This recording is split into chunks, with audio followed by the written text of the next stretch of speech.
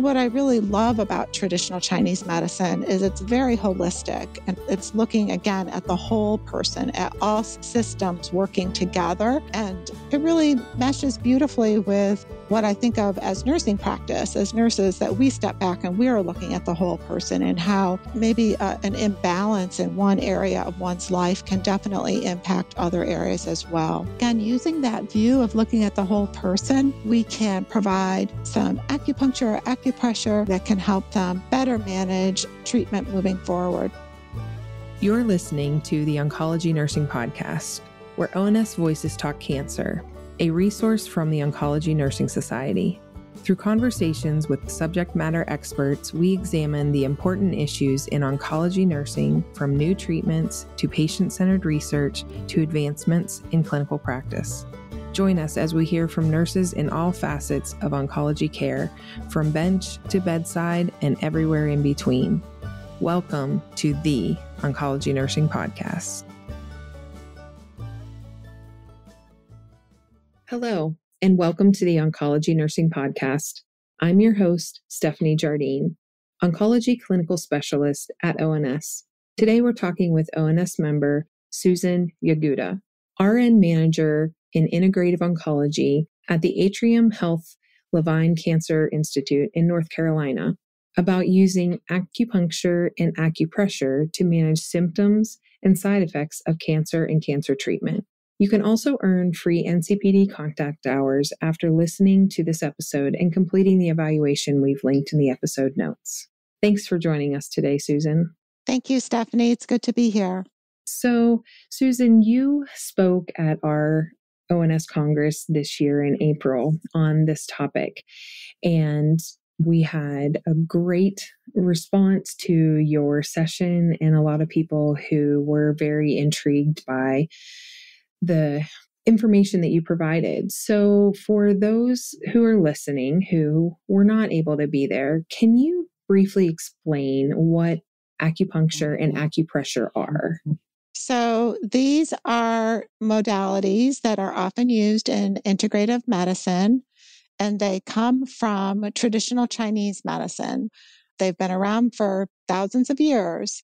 The concepts of traditional Chinese medicine have a framework that's very different from what we consider westernized medicine. So they look at the body as being made up of pathways called meridians.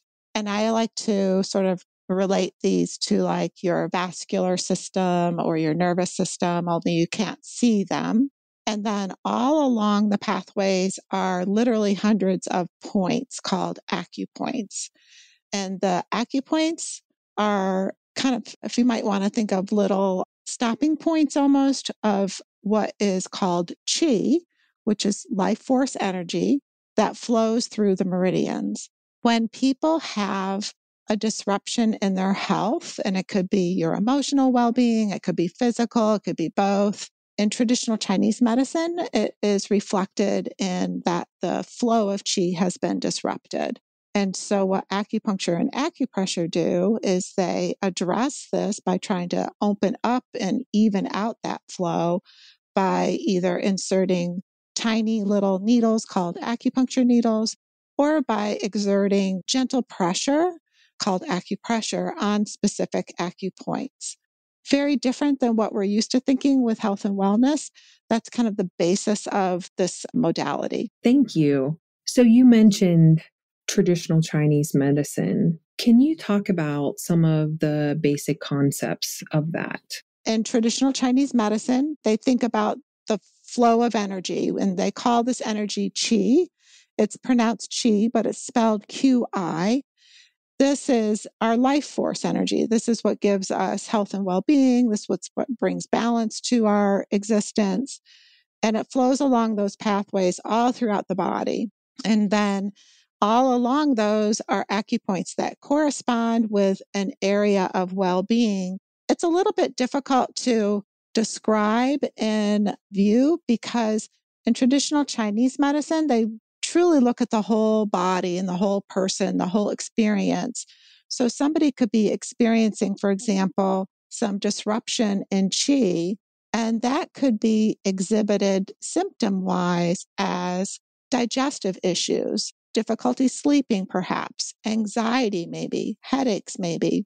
And what traditional Chinese medicine, they would say it's a disruption in, whereas in more westernized medicine, we would say, oh, they have a tension headache or they're constipated, and treat those symptoms more individually. So what I really love about traditional Chinese medicine is it's very holistic, and it's looking again at the whole person, at all systems working together. And it really meshes beautifully with what I think of as nursing practice, as nurses, that we step back and we are looking at the whole person and how maybe an imbalance in one area of one's life can definitely impact other areas as well. So the three main concepts are qi, that QI, that life energy, the meridians, which are like the pathways, and then the acupoints, which are just little stops all along the meridians. Thank you for explaining those concepts. I think those of our listeners, who this information is new to, it's a great explanation of how that works. So, how does Western medicine's view of acupuncture and acupressure compare to that of the traditional Chinese medicines? So Western medicine is going to look at things from their own lens. The concept is a little bit difficult to really get a good handle on from a Western perspective. There are some possibilities that using acupuncture might create some opioid modulation, which impacts pain perception, perhaps. It could cause, for example, vasodilation, which could impact somebody's perception of a painful experience, for example. And there's also, I think this fits into both areas of looking at health and well-being, is the concept of being cared for and being touched and having that attention, that we know that in and of itself can have a really positive impact on somebody's well-being as well. Whereas in traditional Chinese medicine, again, they're looking at using acupuncture and acupressure to open up qi, to improve the flow of qi. And in that way, it is going to result in improved symptoms. So as we mentioned, we're talking about this as far as how this can help patients to manage side effects and symptoms from their treatment. Can you talk a little bit about how acupuncture and acupressure is believed to do that? We're just kind of entering into the evidence behind all of this. So the why I may not be able to clearly describe, but what we're seeing, what the literature is seeing, I definitely can share. So we're seeing that patients, for example, we know that patients who receive neurotoxic chemotherapies can develop painful neuropathy that can really be impactful on their quality of life. We have found, and the literature also supports, that if patients can come in and get some sessions of acupuncture, that it can be really impactful on their neuropathy. It may not for everyone make their neuropathy completely go away, but it could at least improve it to the point where they're safe to walk or they can button their shirt up without difficulty. We're also excited to see that having patients receive something like acupuncture while receiving potentially neurotoxic chemotherapy could possibly help reduce the need for dose reductions because of neuropathic symptoms and enable them to stay better on the prescribed treatment plan. So I always encourage patients, and I encourage our providers who refer to get their patients in sooner rather than later so that we can have an impactful, hopefully, effect on that symptom especially. We know also that patients that experience nausea and vomiting from their chemotherapy can also benefit from acupuncture and acupressure. One of the common points that I think a lot of us are familiar with is called PC6 or pericardium 6. Sometimes it's also just called P6. And that's the point on your inner wrist that if you wear those C bands, those little stretchy bands, and they have a little button on them, oftentimes people wear them when they're going on a ship or a boat, It does help with motion sickness at times. And that's a really common acupoint for us to look at our patients using for chemotherapy-related nausea and vomiting. Other things are our patients with head and neck cancers who are receiving treatments such as radiation and hand surgery. We can help with dry mouth with them as well. The evidence is just starting to build for that application of acupuncture. So far it looks promising for those folks too. And dry mouth can definitely interfere with their nutritional status and just overall quality of life as well. Then sleep is another common problem that we find our patients experience difficulty with. Sometimes sleep disturbances are treatment related, whether they're on steroids maybe or something else that's stimulating, but oftentimes it's due to anxiety. So again, using that view of looking at the whole person, we can provide some acupuncture or acupressure to help maybe reduce anxiety, to help them relax a little bit more, settle their thinking down a little bit, and get some improved sleep, which, as we all know, that's just a very important part of health and well-being, and definitely for our patients, something that can help them better manage treatment moving forward as well. So those are just kind of some ways that it can help manage those very common side effects that we see in our patients. There's a whole lot of other ways to use acupuncture and acupressure that's probably well beyond my scope of expertise in this area. It's just fascinating to see the evidence start to build and more research trials and more anecdotal positive outcomes as well. Susan, it's great to hear that the evidence for using this is really starting to build, because I feel like integrative medicine, complementary medicine, it's changed over the years, and what we call that sometimes has been looked at as something that might be helpful, but really didn't have the evidence behind it to show that it was. So hearing you talk about that evidence is just great for nurses, and also for nurses talking with their patients about being able to use this as an option for them to help in managing their side effects and symptoms. Yeah, it's really encouraging. And, you talked about the name change even from complementary and alternative medicine, through the NIH office, and it was changed to complementary and integrative.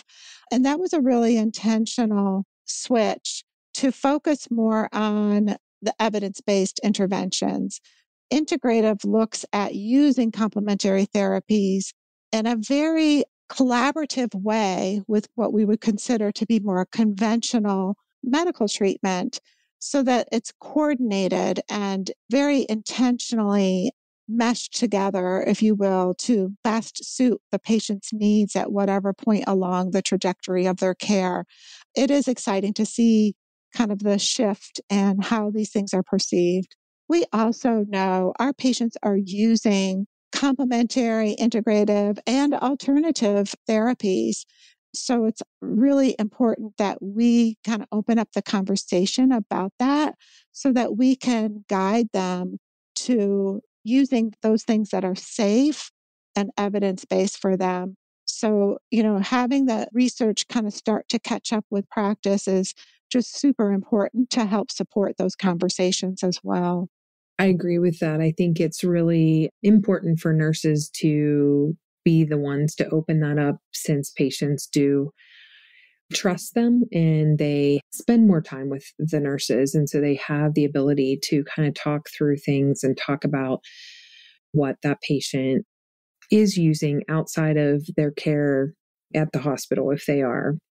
I would say that with our listeners, some are new to oncology.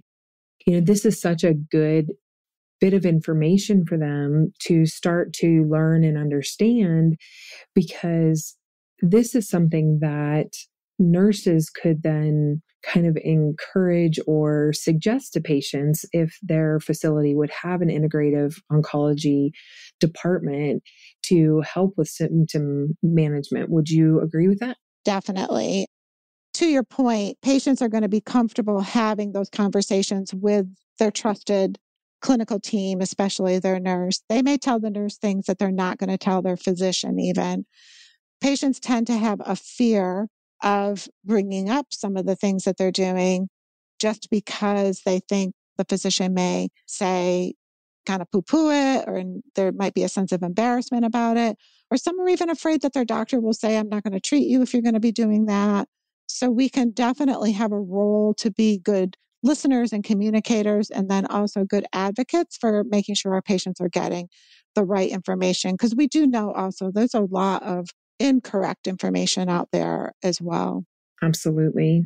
So you mentioned a few of the side effects that patients might be utilizing this therapy for, this integrative medicine for. Can you talk a little bit about what are the ways that patients with cancer can use acupuncture and acupressure? Some cancer centers do have an integrative medicine department, and oftentimes acupuncture is part of that. We're fortunate here to have that in our facility. And we went to having individual acupuncture sessions to primarily a group model. And the group model is really a blending of the westernized concept of shared medical appointment and then the traditional Chinese medicine concept of community acupuncture. And so patients come in at 15-minute increments. They don't have to change their clothes. They have to wear loose, comfortable clothes that they can roll their pant legs up and their shirt sleeves up. But the benefit is that the acupuncturist can use what's called distal acupoints. And those are like knees down, elbows down, head, face, neck, and ears. And still be able to, because again, of the foundations of traditional Chinese medicine, still be able to treat a wide variety of symptoms. And so the patients are assessed independently and they're treated very individually. But in our group acupuncture session, they're treated again just using those distal points. Sometimes in different places, you can find acupuncture being provided even in the infusion suite while people are actually receiving chemotherapy. We have not done that yet in our institution. There's been a little bit of pushback from leaders to implement that. However, this is a great place for us to consider acupressure, which is, again, instead of using needles, is just applying some gentle pressure on a point to still elicit maybe not as deep of a response, but still a positive response. Then if patients don't have these resources within their cancer care setting, sometimes they may find that there are those individuals in their community. And I just tell patients if they're going out in the community to get care, that that's great. And most acupuncturists do have some experience with helping patients with cancer.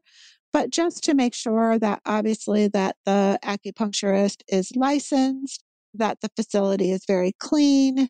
It's okay to ask, do you have experience working with someone who is being treated with cancer? And if they're not comfortable with that, typically they will have a cohort of other professionals they can share with you. And then going back to acupressure, for us as nurses, I always tell people from across the country to check with their state board of licensing. But in North Carolina, for example, where I practice, it is okay for nurses to utilize acupressure as a nursing intervention, as long as we've gotten appropriate training that's been approved by our institution. And so we're doing that at our institution where we have some continuing education for nurses. They learn maybe 6 or 7 different acupoints that would be commonly used for the symptoms that we're going to see in our patients. And then they demonstrate that they can find those points. They show that they understand some of the precautions around using acupressure. And then they're able to provide this directly as part of nursing care to our patients. They can use it in the infusion suite. They can use it, for example, reducing anxiety associated with port access, for example, or for preparation for radiation treatment. They can use it on the inpatient side for preparation for sleep even. And I almost liken using acupressure as part of our nursing care, as similar to, when I was first going out into nursing, doing a back rub in the evening in preparation for a restful night for our patient was just a really sacred part of nursing care that we provided. A lot went into that time together, not just that you were rubbing your patient's back and making them comfortable, but it was time to connect with them during something that would be considered a very healing moment together. And acupressure can definitely be considered at those moments as well. It doesn't have to take a lot of time. And also, it's quite safe to provide as well.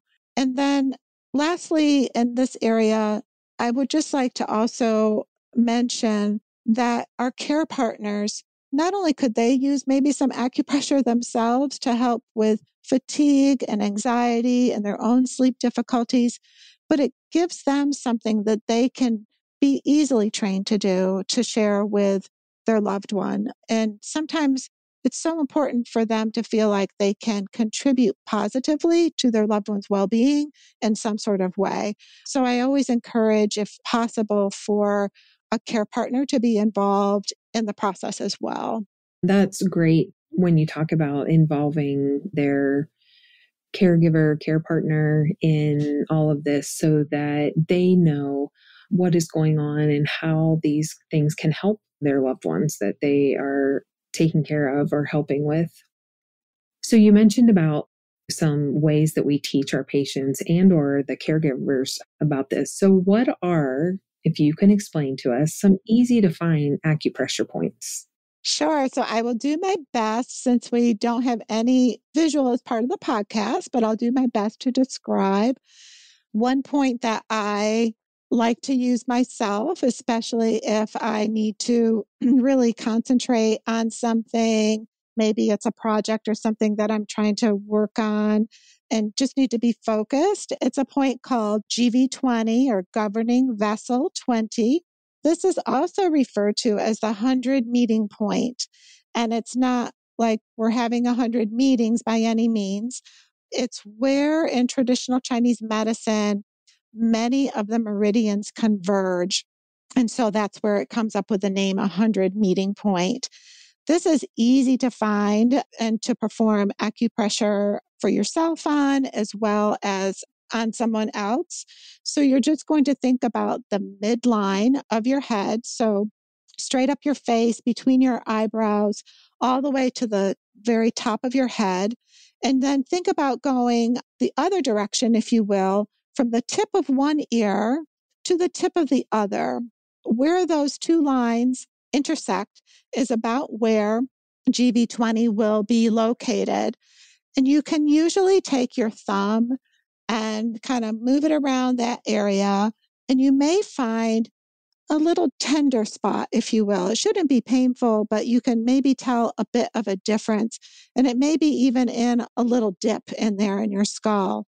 And then what I recommend people do is with their thumb, just massage in a circular motion using pressure that you can feel the pressure, but it's not painful pressure again. So you can kind of self-regulate in that way for anywhere from like a minute to 3 minutes.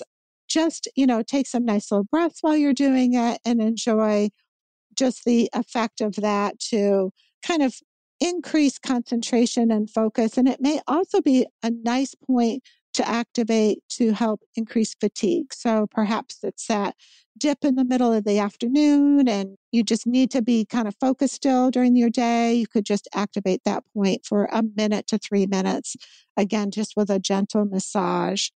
So that's called, again, GV20, or Governing Vessel 20, and also referred to as the 100 meeting point. Super easy to find. Another point that I really enjoy sharing with other people, because especially the past 2.5 now years, we've been all pretty stressed out and managing increased anxiety associated just with living through this pandemic. And this point is called yin tang. Again, it's super easy to find this point. It's on your face, right in between your eyebrows at the top of your nose. And again, I recommend taking your thumb and pressing gently. You'll usually can find a little bit of a tender spot there. And then just do a nice little circular massage with your thumb. And when I say that, you're keeping your thumb in contact with the skin and with the point, but you're activating that point by exerting some pressure. And again, that little tiny movement with that. And yin tang can also be good for helping with anxiety, to helping just kind of calm the nervous system down so that you can, again, just be able to address whatever needs to be addressed with a calmer head together, if you will. I mentioned also PC6 or the pericardium 6, and I'll just describe this point as well, because this is the one that's commonly used for nausea, that we are most familiar with, those C bands with a little button on them. And this point, if you take one of your hands and you turn it palm up, and then take your other hand and put three fingers together, you're going to place the third finger, which typically is your ring finger, if you're doing it on yourself, right on the crease of your wrist. And then right above your pointer finger, in between, you have two tendons there in your lower arm on the inside. The point is right above, 3-finger width above the crease of your wrist, in between those two tendons. And again, if you feel around in there, typically you'll find a little bit of a tender spot, and then you can just kind of try to activate it by some gentle massage. This is really a nice one to share with patients who are receiving chemotherapy, who might be feeling kind of some nausea come on. I like to have our patients know about this, that they can then treat themselves at home as well. There's several more that we could talk about, but just to give you an idea, those are some easy to find points that we can use both for ourselves and also for our loved ones, as well as for our patients.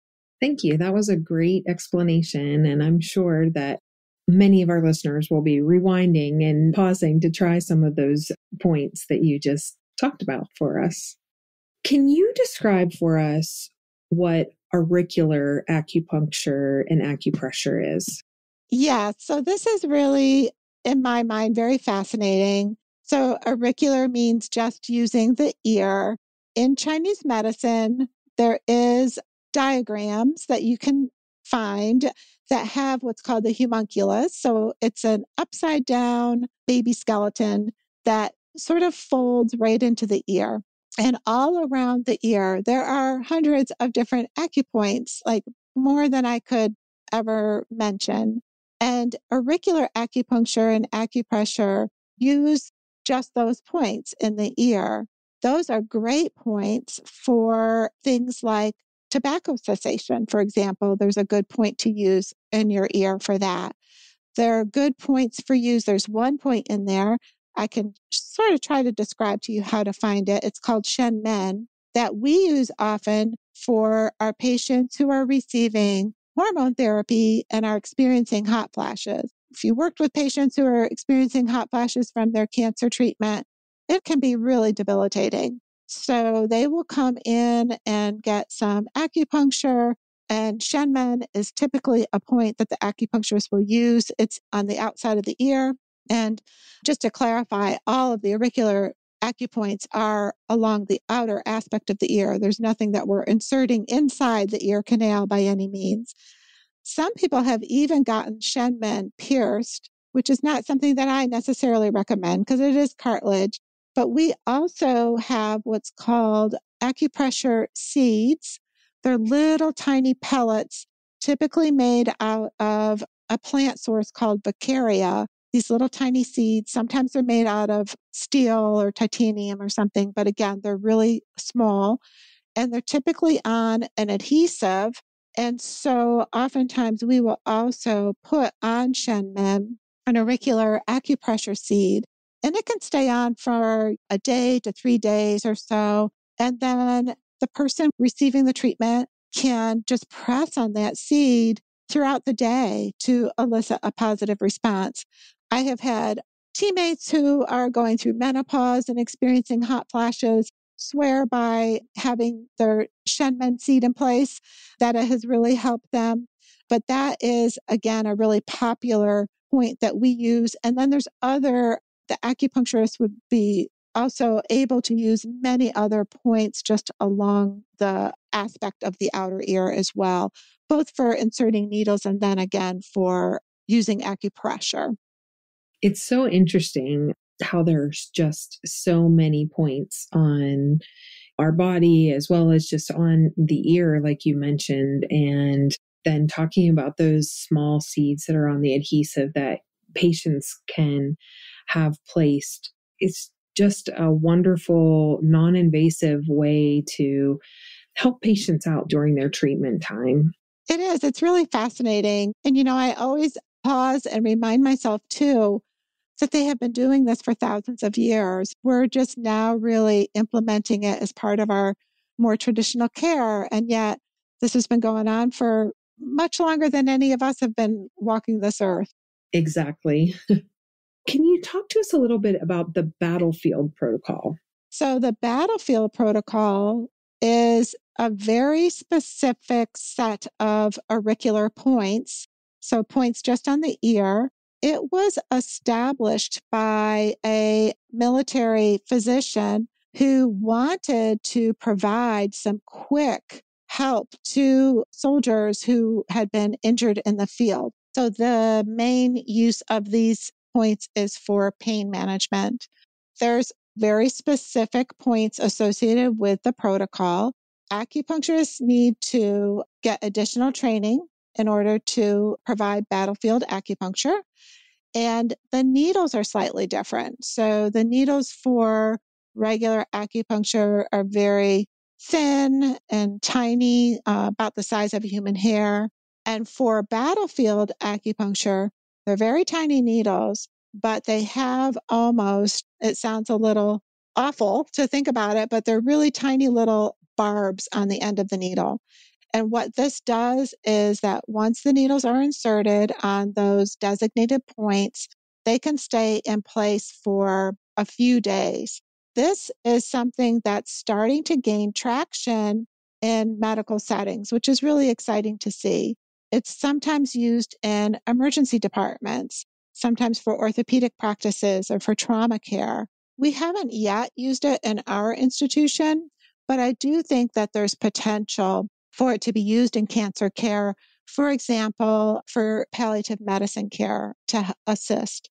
I do want to just emphasize that using the battlefield acupuncture or acupuncture and acupressure of any kind is not a replacement for appropriate medical management of symptoms, whether it's pain or nausea or anxiety, for example. But just to think about this as another tool in the toolbox to offer to our patients that has very few side effects. We may be able to reduce the amount, for example, of opioid medication that somebody may need to take if they respond positively to acupuncture, including perhaps a battlefield protocol. But it should never be considered as a replacement for that type of care. Thank you. That's very, very interesting. The next thing I want to ask you about, because this may be a question that whether it's patients or clinicians who have never worked with integrative oncology or acupuncture or acupressure before, are there safety concerns with using acupuncture and acupressure? There definitely are. I think in the context of cancer care, they're pretty low risk. However, we do have policy in place to maintain the safest environment we can for our patients receiving this. So, for example, if someone has a very low white blood cell count because of their treatment, we may suggest they defer receiving acupuncture. And just to keep them, of course, out of the institution and safer at home. But also, there's a very, very minimal risk of infection because you are inserting for acupuncture needles in slightly into the skin. And just because patients may be so immunocompromised, we want to make sure that we're being especially mindful of that.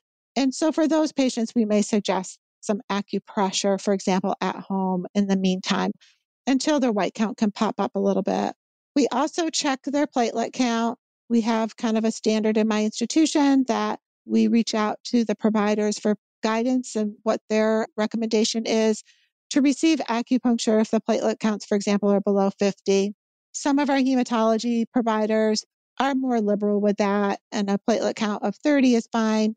Again, the risk is very, very small.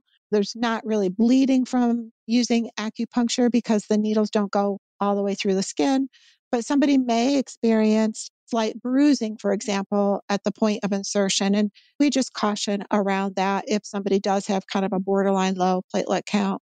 There's some points that shouldn't be used, for example, in cases of pregnancy. Again, the evidence is a little bit weak in this area, but it's one of those kind of sacred cows in acupuncture treatment that there would be specific points that you should avoid if a patient was pregnant, potentially because it could induce premature contractions. But again, that is another risk that is very minimal.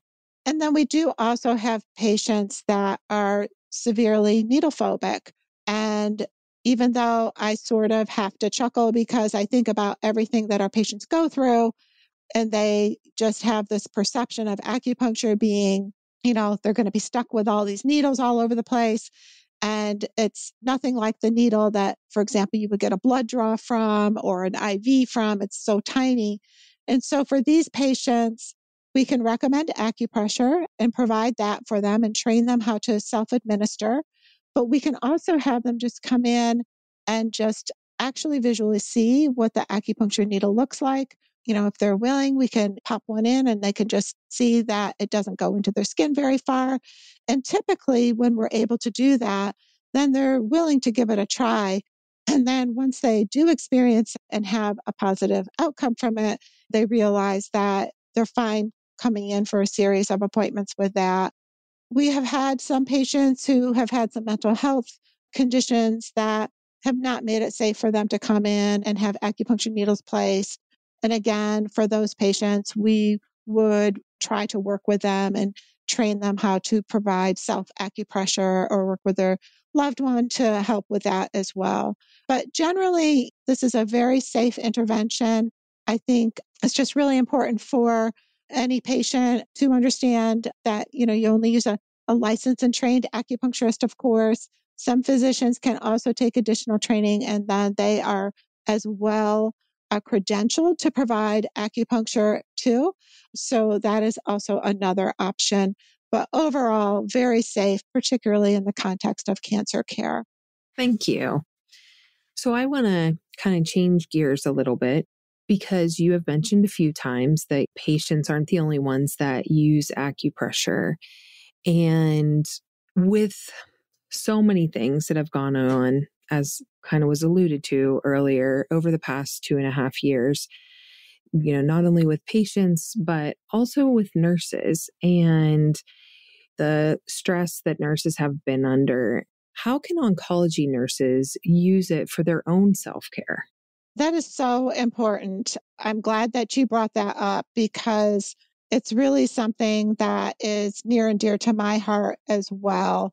And so some of the points that I mentioned earlier, like the 100 meeting point at the top of your head, yin tang, the point that's on your forehead right between your eyebrows, those are good for focus, for reducing anxiety. Another thing that we often have difficulties with is sleep during this challenging time. And, certainly a lot of people in our country have difficulty with sleep anyway, and certainly nurses do as well.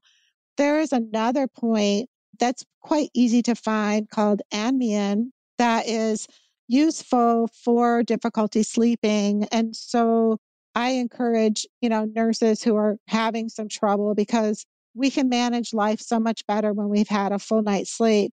But to use this point, and if I can just briefly describe how you could find this one, it's behind your ears. So, behind each ear, you have kind of that bump, that bony prominence, and you're going to move your finger just below and behind this. And again, you may find that little tender spot there. And there's kind of a little divot, if you will, below and behind that bony prominence and back of your ear. and that's Anmian. And you can do both sides. You can do both sides at once, or you can press with a finger or thumb on one side, do again that circular gentle massage, and then do the other side. But that's a great point for helping improve sleep. I love to teach our nurses how to share acupressure with their patients, but before we even do that, I want them to experience it for themselves, because then they will be good ambassadors for their patient care, but they can also take it home and use for their own self-care and use for their families as well. When I think about nurses who are also going home to stressed out kids or stressed out partners, and how everybody could use a little bit of self-care. And this is just such a simple and easy and accessible and no cost way to provide that I just think it's really important. Again, isn't going to fix every problem in the book. Think of it as another tool in your toolbox. Thank you. I think that is just wonderful that you give nurses that same information. And I agree with you. If they use it, they're definitely going to be ambassadors for patients, to use this as well. So thank you for telling us that. Susan, I just want to thank you so much for being on with me today. And this is such an interesting topic and something that is, as you have mentioned, the evidence is growing for, and a wonderful way for patients to learn and take on their own symptom management and side effect management with things that they can do. So it's just very, very interesting. And we're getting close to the end of our time. So there are a couple questions that I always end our conversation with, and I want to ask those to you now. And we're going to go real quick fire. And the first one that I have is, what are some common misconceptions about using acupuncture and acupressure to manage cancer symptoms and side effects? Well, some people don't believe that it would work or help. And so those are kind of the people that I enjoy most working with, because there's nothing better than a skeptic who suddenly is starting to notice that they're feeling a little bit better. So that's definitely a misconception, that there's nothing behind it, that it's just placebo. It's, again, been around for thousands of years, and the evidence in Western medicine is growing that it could be a really impactful, evidence-based way to help care for our patients. The other thing that I always like to reiterate, and I've said it already today, but this isn't like the one-shot deal for helping patients manage their symptoms and side effects. This is, again, just one aspect of their holistic care. This doesn't take the place to appropriate use of medication or other types of therapies. I would never want a patient to be concerned that they weren't going to get their pain medication because now they're receiving acupuncture. Not the case at all. We work very hand in hand with our conventional care providers. And then safety, as I had mentioned, this is a very safe and effective intervention for patients, both acupuncture and even more so acupressure. And so when you kind of weigh risk with potential benefit, it definitely comes up way ahead. Thank you. What is something about this topic that's not often discussed, but you do wish people knew more about? Oftentimes people say, well, I don't have access to an acupuncturist, so I'm not going to kind of dig into this. And that's really what kind of spurred on my interest in acupressure as part of a nursing intervention. There are ways to learn how to provide this. It's not difficult care to learn as nurses to do. So I do encourage, even if at your institution you do not have an acupuncturist available, if you do have one in your community, oftentimes they're excited to work with others to show them some acupoints that you could use for acupressure treatment. And then, of course, just always check with your state board of nursing and check with your institution leadership and institution education leaders as well, to make sure that nurses can get the training that could be helpful for them to provide this type of therapy as part of nursing care. What additional training or resources do oncology nurses need to understand acupuncture and acupressure? The training specifically for nurses is a bit limited for acupressure. For acupuncture, you are required to go to acupuncture school and obtain that degree and then become licensed by your state. As I had mentioned, physicians can take additional training and be qualified to provide acupuncture as part of their care, but there's not in most areas available for nurses to do. I do have some colleagues, for example, in Israel, who are able to get some training and be able to provide this care for their patients. However, it is quite limited, not just in the US, but around the globe. Whereas acupressure, I think we have a lot of opportunity there. And again, I recommend talking to an acupuncturist in your community, seeing if they would be willing to do some training. There are some things in the nursing literature, even on ONS. There are some programs that people have rolled out, and I've reached out to them to say, how did you do this training? How did you make sure that everybody knew what they were doing? And they're always willing to kind of share those experiences. And so from that, we have started to build our own training program for nurses. I always try to incentivize it with some education credit as well. But again, have it be something that can be not only learning visually, but also experientially so that they can experience it on one another and then feel more confident to share it with their patients. And then what are some additional resources for patients as well as providers who just want to learn more? The Society for Integrative Oncology is an international society that's just focused on integrative oncology. It is made up of physician providers, yoga therapists, and the acupuncture special interest group is a group that is rapidly growing and becoming much more active within the society. That is integrativeonc.org, a great website to go to. The Society for Integrative Oncology has partnered with ASCO, and they have developed already, and they're continuing to develop practice guideline papers using integrative modalities, including acupuncture, for specific disease, cancer disease diagnoses.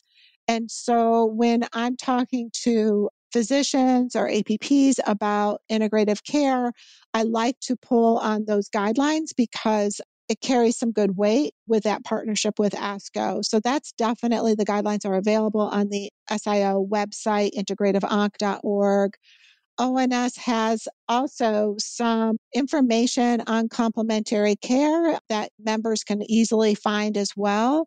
And then there's several organizations that are non-for-profits. There's one is Beyond Conventional Cancer Care that has some information. They just changed their name and it's not coming to me right now, but there's that organization. If you look up Beyond Conventional Cancer Care, it would still pop up. And then some other cancer institutions, Memorial Sloan Kettering, for example, have some really good visuals and training for acupressure that is really encouraging to see there. They have a very robust acupuncture program in that institution and, have been able to do a good job getting that information across. Susan, thank you so much for being with me today and for your experience and expertise. It's great to talk to someone who has such a passion about that, not only for patients, but for nurses as well. Just such an interesting topic. So I really thank you for being with me. And do you have any final comments for us today? I just appreciate you having me here. It's been such a pleasure, and I'm hoping that it sparks more interest in nurses to explore this area because it does open up a lot more possibilities for us, not only to care well for our patients, but also for ourselves. So thank you for the opportunity. Thank you. Thank you for listening to the Oncology Nursing Podcast. Tell us about your favorite part of this episode by leaving a review on iTunes or wherever you downloaded your podcast. For more resources and information about oncology nursing, visit us at ons.org or voice.ons.org. The ideas and opinions shared in this episode represent those of the guests and not necessarily ONS.